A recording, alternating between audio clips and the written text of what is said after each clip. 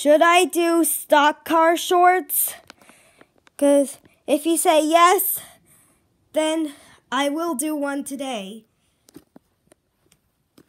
Maybe I might have some next gens in this. And plus, I'm also including the 4 fake racers and all my customs. Like Dale Earnhardt Jr. from Cars 3. Well, this is my Cars 1 custom because I don't have enough McQueens. And I also will be including Cars 3 Dale Earnhardt Jr., Cars 3 Hauling Gas, Delano Dustfield, and Reb Carburisky, and my Bobby Road Testa custom.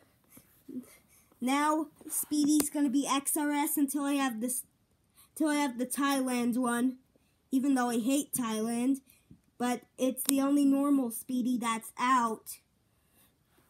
Plus, if I get a Cars 3 Darren, well, if there's a launcher race, Team Cal will have to pick Darren, and Darren can pick what form he would want to be in Stock Car Elimination Series if I ever get Cars 3 Darren.